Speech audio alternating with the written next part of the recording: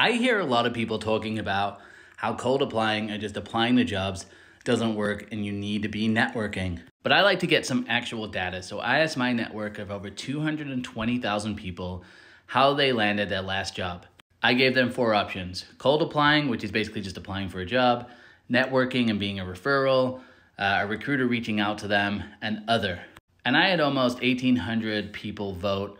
And I'm sure if you go to that poll on my profile now, it's probably closer to 2,000 to 3,000. What I found most interesting about these results is that it really shows that it's a mixed bag, which means it could be a recruiter reaching out to you if your LinkedIn is set up right and your resume is put together well. Yes, you might be able to network and become an internal referral to get an interview and land a job.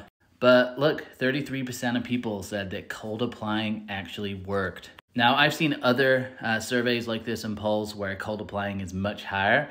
And to be honest with you, these statistics right here did surprise me. But the point is, you need to try lots of different strategies.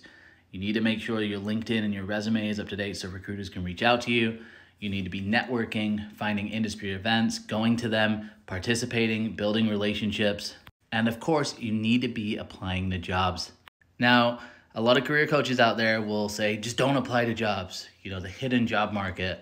But really what they're trying to do is they're trying to get you to buy their coaching so they can kind of coach you on these strategies.